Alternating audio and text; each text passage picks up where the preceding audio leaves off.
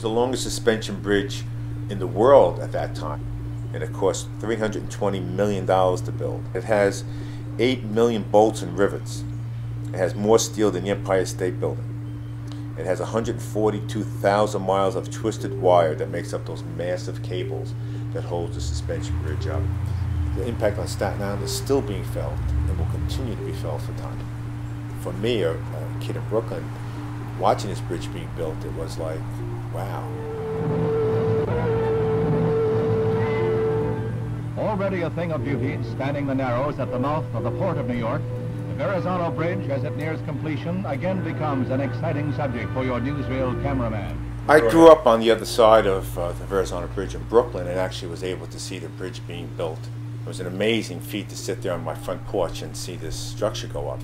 I was a young boy at the time, but a lot of the neighborhood was destroyed to make way for both the bridge and for the highway that would connect the bridge to the Kiwanis Parkway. So that had an effect on the people of Brooklyn as well. So a lot of families were uprooted, but it had an enormous impact on the borough of Staten Island. The population of Staten Island in 1960 was 21,991. 10 years later, in 1970, the population jumped to almost 300,000. And the big push was when the Verrazano Bridge was built in 1964. When you increase capacity, you increase utilization. People poured into the borough. And it just keeps growing. And it's the fastest growing county in the state of New York. It has dramatically changed the face of the borough.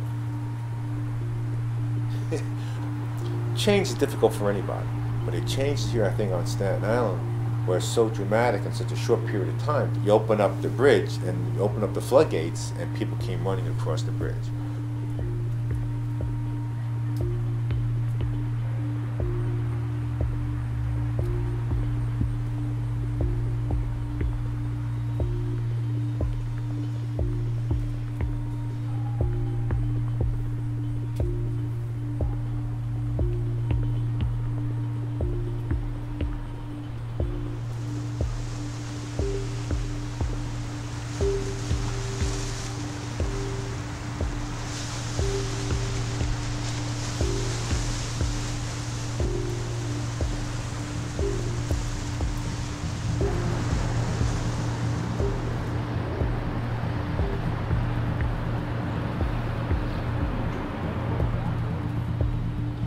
I think the people realized that it was going to change their lifestyle forever.